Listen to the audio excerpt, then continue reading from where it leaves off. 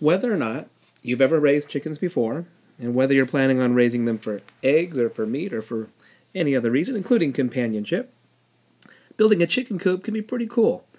Now, I have to tell you from the beginning, I'm not a contractor, but I have done a lot of building. I have worked with contractors. I've worked with my dad for many years, who taught me many things. I've put up fences, decks, done a lot of different stuff. Put up the swing set that you'll see is right next to this chicken coop that I built. And so I know a little bit, but if anything goes wrong, don't sue me, okay? Make sure you consult somebody if you're ever wondering about structural integrity or anything like that. But if you want some pretty quick ideas on how you can build one using the materials you have and maybe just a few dollars and whatever you need to buy, okay, a few $100s, then pay attention to the rest of this video. Here we go. The first step is to look at plans. You want to look at a lot of plans. I looked at several books online. I went to my local feed store. They had a few books down there that had chicken coop designs in it. If you go onto Amazon.com, some of the time they will let you peruse through some of the books and see some of the different pages. So you can get an idea of what things look like. I finally settled on a design from the book Art of the Chicken Coop, written by Chris Gleason. And it was published by Fox Chapel Publishing in 2011. So there, I'm giving him all the credit for this. And this is kind of the design that I went with. We sort of like this one, my wife and I, and kids, from the beginning. And as you'll see, this is more or less what we built. And there it is in all its beauty, not painted yet. This is when the run was finished. And over here you can see there is a swing set. There's my two daughters. This is actually support for the swing set that goes into the run. But anyway, step 2 is to decide where your coop will be. You need to look at the layout of your land. Chickens are not quiet, and you have to understand that you may need to consider neighbors. You may need to consider city ordinances. There are some cities that allow roosters. There are many that do not. So if you want roosters, then you'll have to check with that. Sometimes your city ordinances will limit how many chickens you have, and unfortunately some cities will prohibit the raising of chickens. But if you live outside of incorporated areas, then you have to check with your county limitations. So that's the first thing. Take a look at your area. You want to give them some kind of a run where they can run around a little bit. And if you're like me, you'll want to enclose it all the way, which we'll get to later when I talk about the run. And now that you've looked at some plans, you've got an idea of where you want to build it, you need to finally decide on a plan. How big is it going to be? Where is it going to fit? I chose from the book Art of the Chicken Coop, the very first one, coop number 1. It was called Sunny Side Up. And I built it actually a foot smaller in both dimensions. Oh no, only in this dimension. This is the same. And that's because I'm only going to have 4 chickens. I'm only allowed 5 in my city. But we just planned on having 4, which you'll see in a second. The fourth step is to start to gather materials.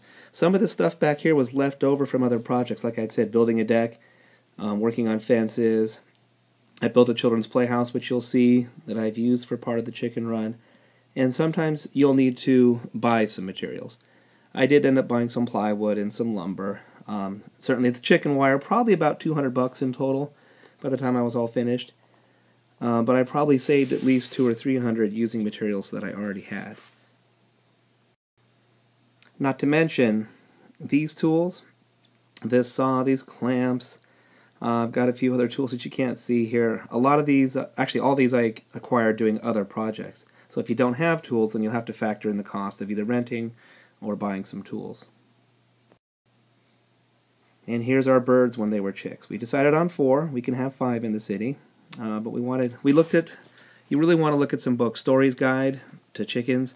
It really gives you some good advice on what kinds, what temperaments, how good they are at layers, whether they're brooders or not. There's a lot of different aspects that you want to consider. And for our flock, this here is the Americana.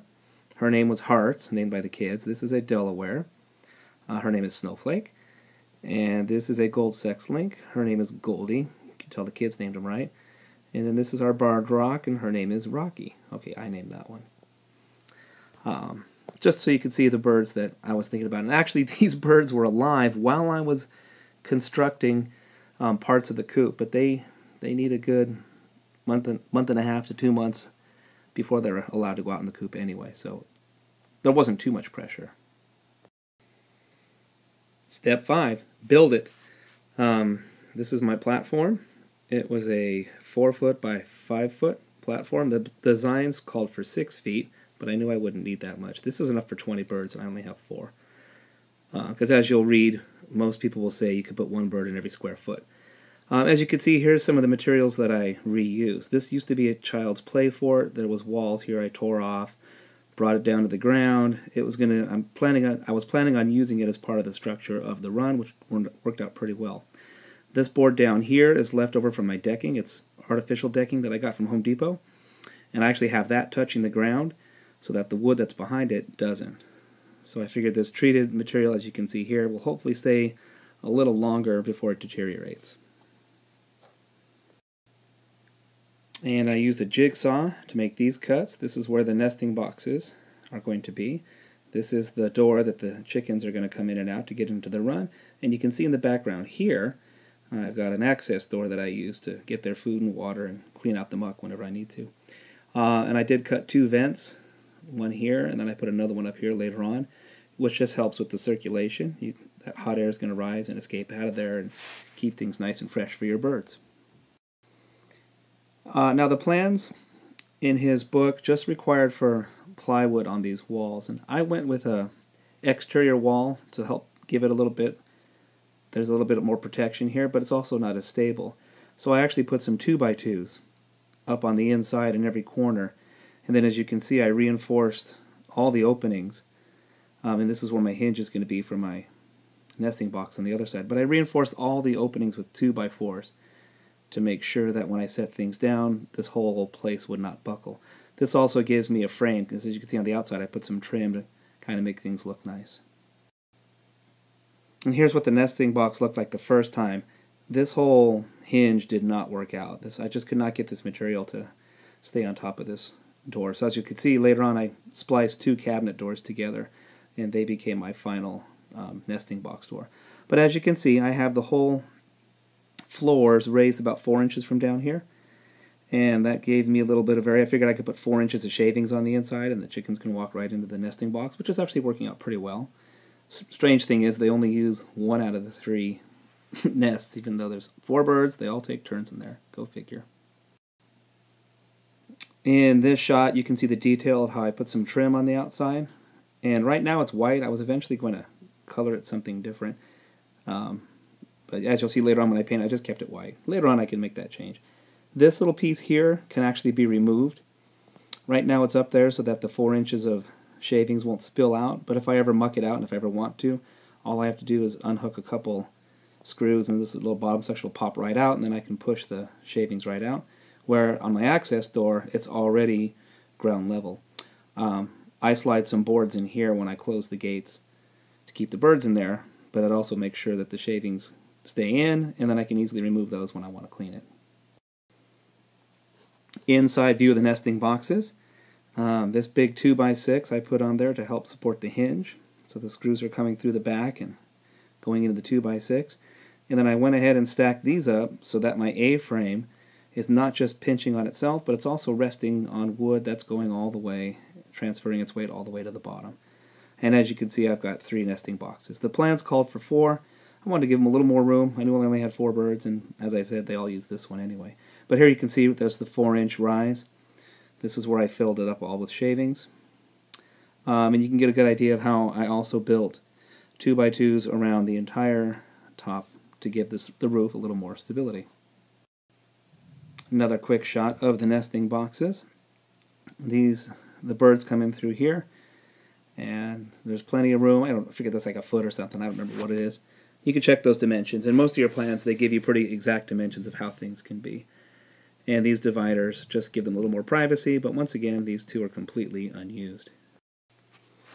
Here is my final nesting box roof, and later on I cover the splice. I sealed it with some caulk and made sure that was going to stay together. I got some strong hinges. The 2x6 is behind here, so they're not going to rip through the wall. You can see the fancy trim went around the vents too.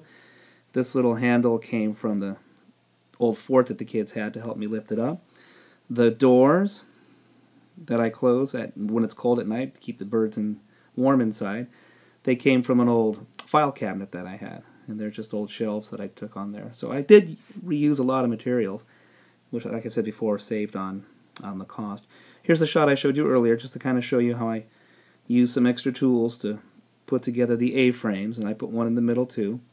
And again, it's resting on the 2x2s here, and there's enough wood on the inside so that all these are going right down to the ground, because we do get snow around here once in a while, and I want to make sure that the roof would not collapse.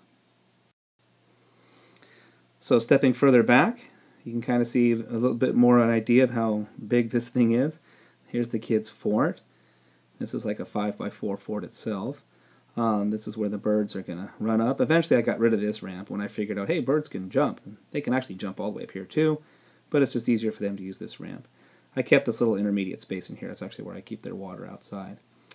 I put corrugated material up on top. I had to buy that. That factored in a lot to the cost to bring me up to $200. But the rain comes right off of it, and when the snow is going to fall, it'll keep it nice and strong too. And then this is the back side. It's on the other side here. So we actually have 3 openings. One to get the eggs. That's outside the run. You don't have to go inside the run to get the eggs, as you'll see. This is the door that the birds can go in and out. And then this is my access door. Their food hangs down in here. The water's just inside over here. And it works out pretty well. And so this is the completed coop. Next step was to build the run, which I was beginning to do here. I was assembling some of the pieces.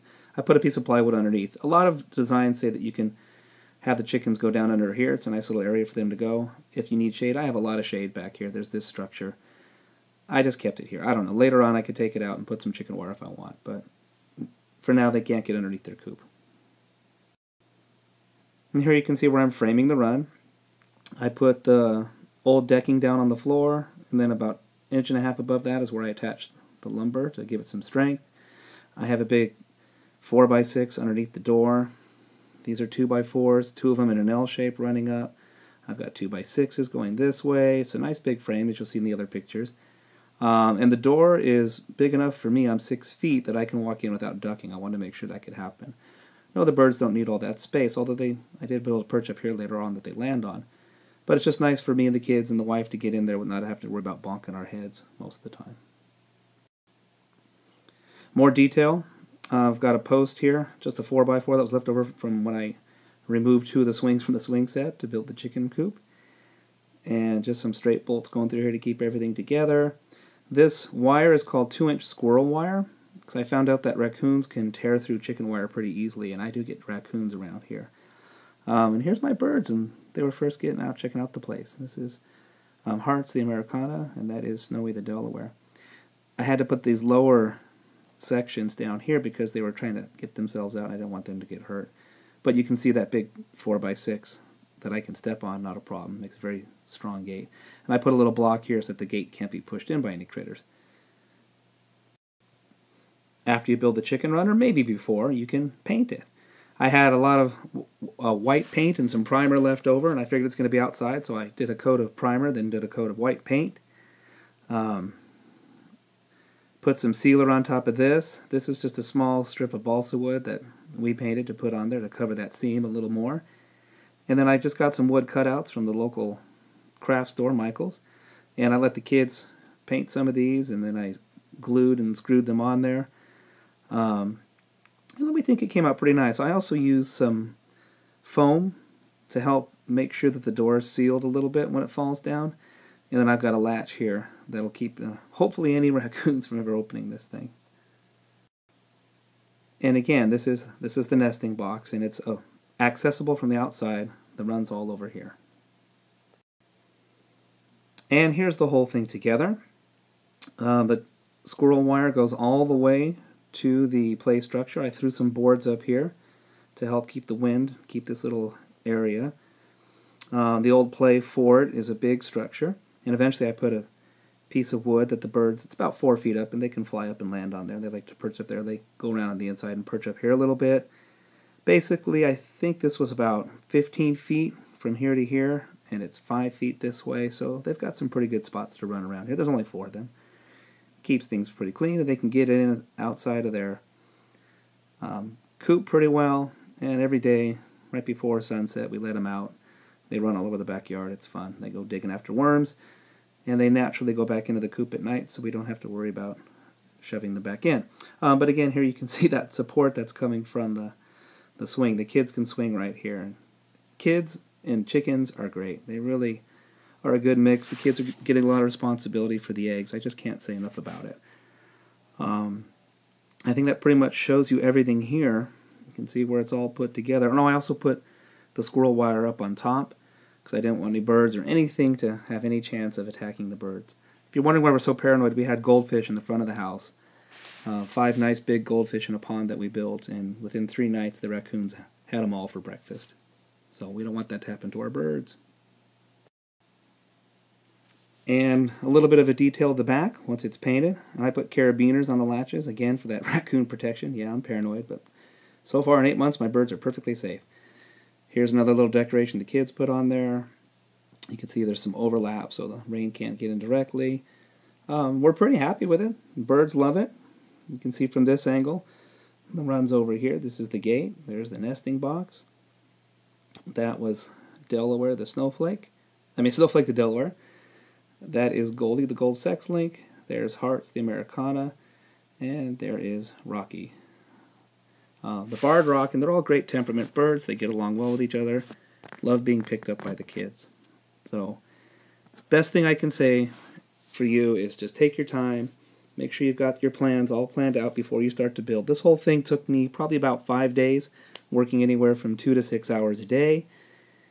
And we're very happy with it. We've got those eggs now. If you haven't had fresh chicken eggs before, there's nothing like them.